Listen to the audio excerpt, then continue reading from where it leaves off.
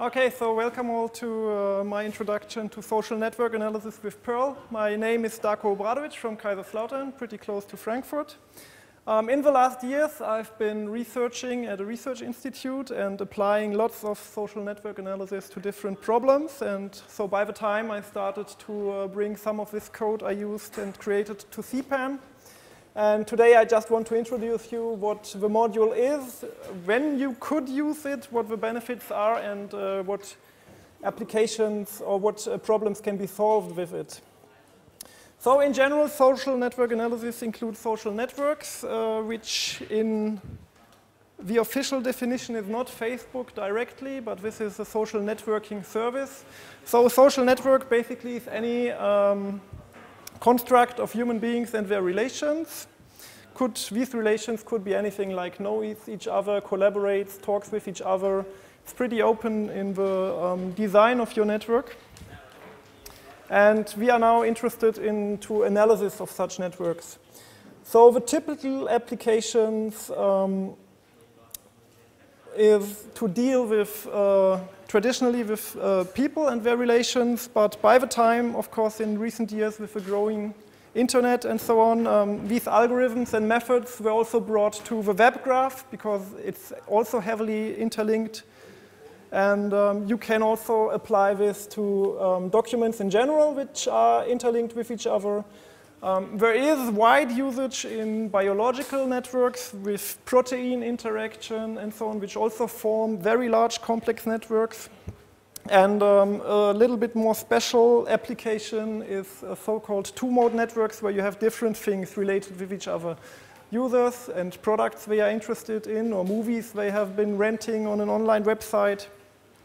And this is also a very prominent use case this day, despite something a little bit more special than a general network. So the background of this is that network analysis is a very active research discipline in science, which has its foundations in graph theory, which most people should know from basic math studies, but it has a very different focus. I will explain this a little bit later. There exist lots and lots of books and research papers on this topic with, I think, each year around 3,000, 4,000 publications in the wider area. Also, many mathematicians, physicists have become very active here, and it's kind of difficult to keep track of all this. And in the same run, of course, there are so many ideas, concepts, and methods to analyze networks that you have to be really picky to find something that is suitable to your problem. So in general, the very typical goals are to identify some special user in the network, which is either very prominent or very central, which has good connections or many connections, or is on important paths or whatever. There are many criteria you can analyze for. Another typical task is to find groups of related or heavily related nodes in the network, which form groups on their own, which have relations with other groups. Then there is also, especially in recommender systems, you try also to predict links which might be established in the future based on the current network, for example, when recommending new contacts in your social networking service.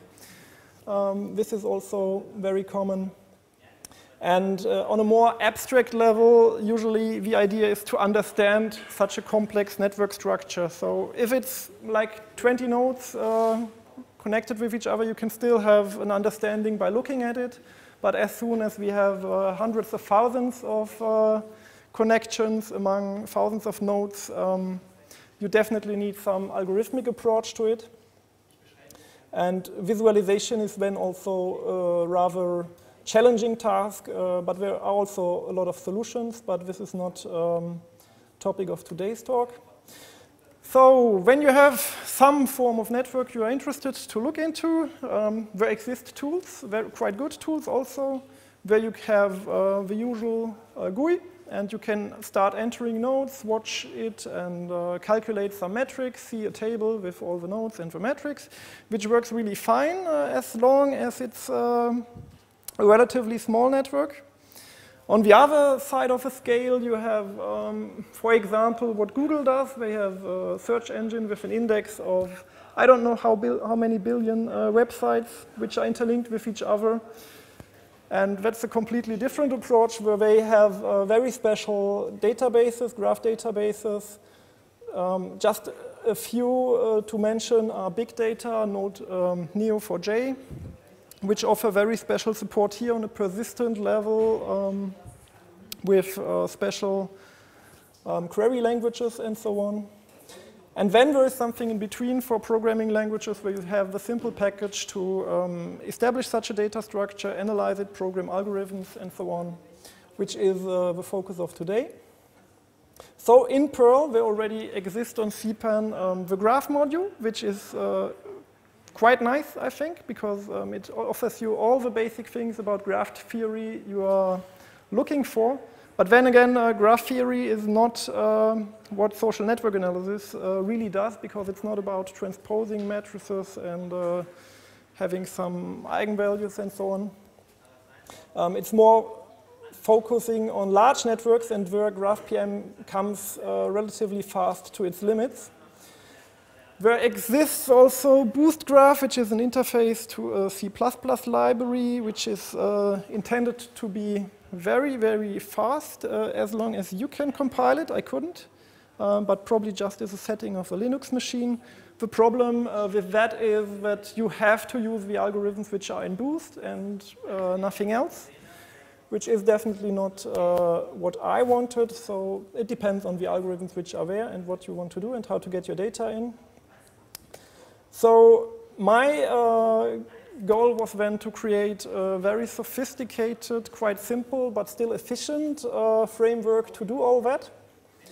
So it still creates its whole structures in memory, which just means it's not for big data, but for middle-sized data. I will give you some dimensions later.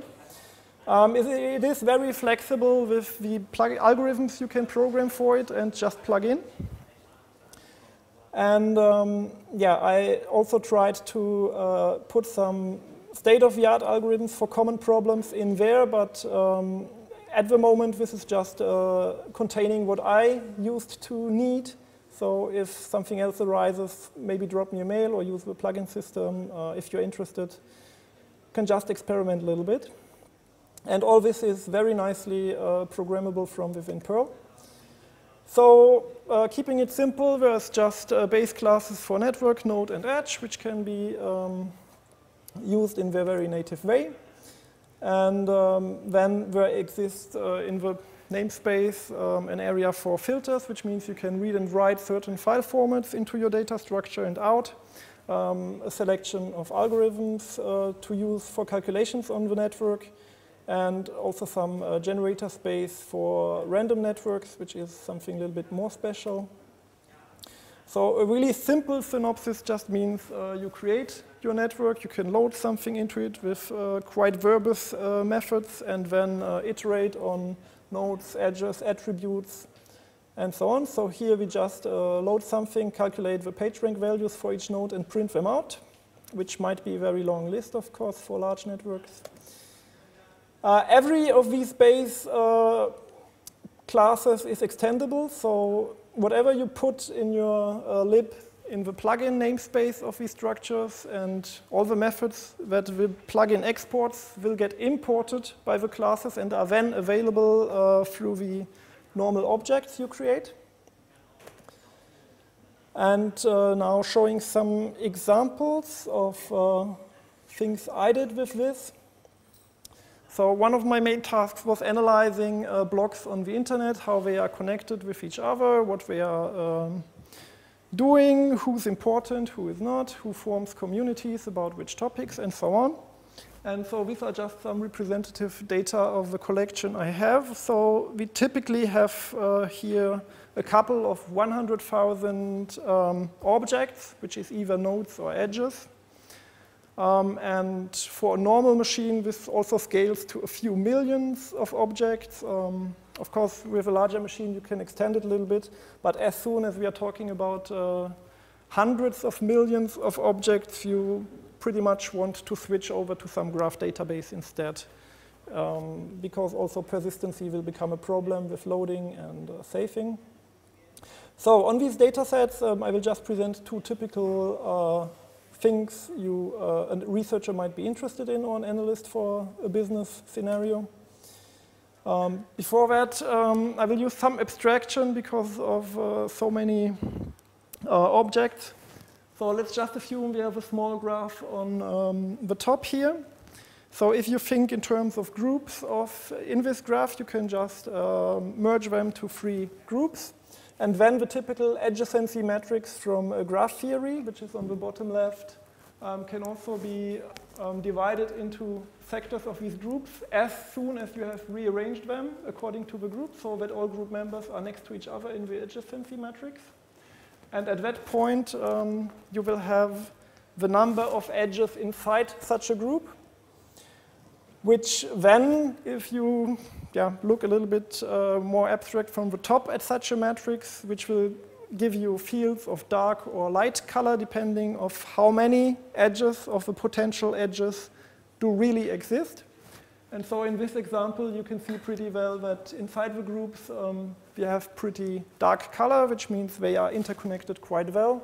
And between the groups, it's more light gray or completely white between A and C, for example. And so I will just use this more abstract visualization for the examples. So one of the very common things you want to have in a network is community identification. So that means to find the groups which are tightly working together or know each other quite well and separate them from each other. And for imagining, for example, all Perl users that are running around at conferences, you would probably expect something like finding in the large network, which is relatively sparsely connected, to find some cohesive groups. At the bottom, you would probably find a group of German Perl users which meet at German Perl workshops. And in there, you would also find members of specific cities. And of course, inside the complete European user base, we would also expect to find, for larger Perl mongers group, also clusters or communities. And there is one really nice algorithm that was published 4 years ago, which was quite revolutionary. I will not go too much into the details, but usually identifying communities in a network is an NP-hard problem, which means for computer science that on anything larger, you simply cannot apply it. And there has been a pretty long race for good approaches, heuristic algorithms in the last 1 or 2 decades. And as I said, finally, there was one algorithm that was had quite impressive results, both in quality of the communities identified and especially in runtime efficiency. So this is a comparison to other top algorithms where you see that it's at least an order of magnitude better. And this is also what I implemented for the package. And here's an example of the Portuguese block space, which was separated relatively quickly in quite good communities, some larger, some smaller. And if you look into the blocks, you will find the different reasons for being a community, which is either blocks that deal with internet and social media and mobile scenario. On the other hand, blocks that write about politics, the economic situation and state of society. Smaller groups which deal with recipes and cooking and so on. So it was very amazing to have such good results in very fast time. Then another typical problem is what I mentioned initially, is finding important nodes, authoritative nodes, central nodes, which means that you are looking for a structure in your network which is like centralized. You have a core group of important people and a wider periphery of less important people. So in our example of the Perl users, we would probably expect to have very well connected people like Larry, Damien, and so on in the center, in the core, and other people like me or others more in the periphery. So identifying this is also NP-hard because there are so many different possible sortings for the adjacency matrix, which you all would have to check for an optimal result. Again, it's about approximations, heuristics, and so on. And there also exist quite fast algorithms doing something like this, which ends up for the very same network with a different grouping in a view like this, where you have at the top left the nodes which are very central in the core, and many, many nodes which are more peripheral because they don't have so many connections to important nodes in this network. Okay, so still have enough time. Some demo and comparison. So using this detection of core and periphery in a network, I've used the English blocks for an example, which means we have roughly 500K objects in there. And so loading the structure into memory and building it took like 17 seconds, and then performing the analysis of core nodes and peripheral nodes was a matter of just 3 seconds once it's there.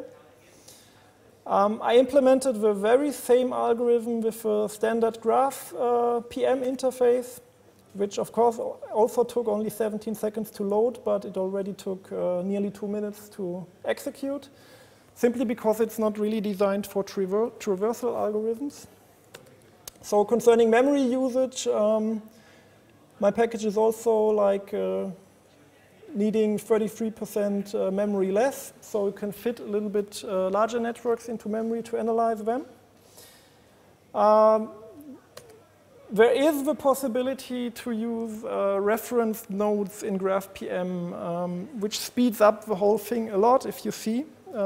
It also reaches less than 5 seconds execution time for the algorithm. It's a little bit more costly to build the structure, and the bad thing is that you don't really have a node class in GraphPM, which means you always have to use the graph object, and all the algorithms which are there will not give you reference ref vertex nodes in GraphPM's wording, and all the filters which load you different files also won't create such a network. So in the basic scenario, you're always stuck with the slow version, which was my reason to write something new. Okay, so this is also then, with the ref vertex nodes, it's also quite okay, I would say. Just minimally slower, but simply not so usable, in my opinion. Okay, depending on time, it's now almost 20 minutes. Could maybe just quickly show using all that from a shell. You can also experiment with things. So for example, loading the Portuguese data set, which was like the 17 second. No, it was the English one with the 17 seconds. This is a little bit faster. And running the identifying community algorithm, which doesn't work right now.